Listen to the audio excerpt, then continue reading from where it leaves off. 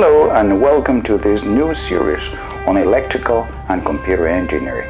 Today you and I start on a journey into a land of wonders, the land of high-tech, the land of electrical and computer engineering. Our first task along that road will be learning the language spoken in that land, the language that electrical engineers use all over the planet.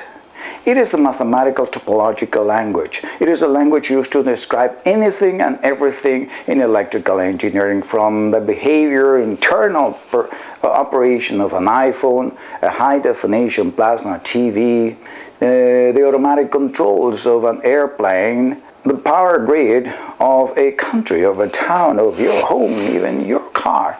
Even a human body is represented using this language by electrical, biomedical engineers. As a matter of fact, any system that can be described by a set of coupled linear differential equations with constant coefficients can also be described with an advantage using this language. The name of that language, however, is a bit misleading. It's called electric circuit theory, ECT. And even though that has a very strong historical value, it suggests something that is not the truth. It is used not only to describe electric circuits, far more than that. I assure you that.